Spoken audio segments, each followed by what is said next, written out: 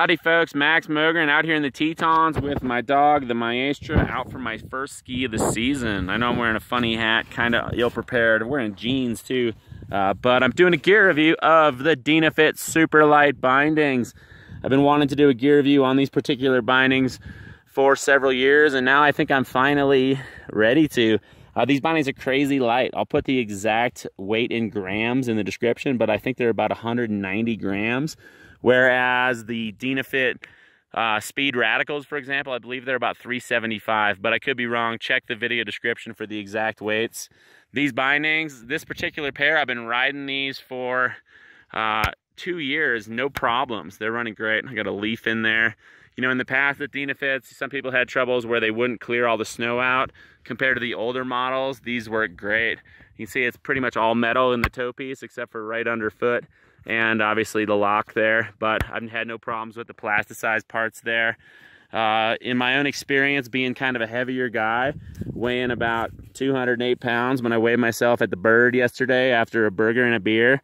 In the past, I've had troubles with the connection of the heel piece, the metal fatiguing over time. Not with this model of bindings, but with the Radical STs and the Speed Radicals.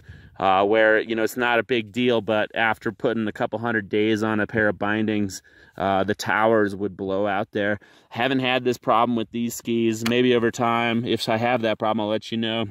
But I've got nothing but good things to say about these. Again, they're super light.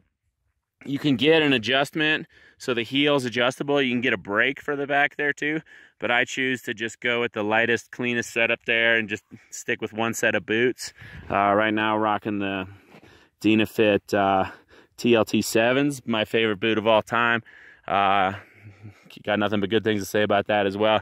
So, if you want a good backcountry binding, you want the lightest, you want the best, you want something that'll hold up to a 210-pound dude with a 20-pound backpack, stomping around in the mountains and skiing at the edge of his control.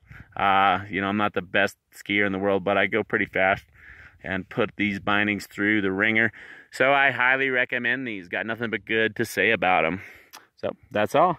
Maestro, should we go shred some pow or some corn or whatever this is out here? Yeah. Just so you know, I'm not sitting on a cornice here. Remember, always stay back from cornices, just in case you're wondering. I got rocks right there. So, y'all take care. One love. Peace.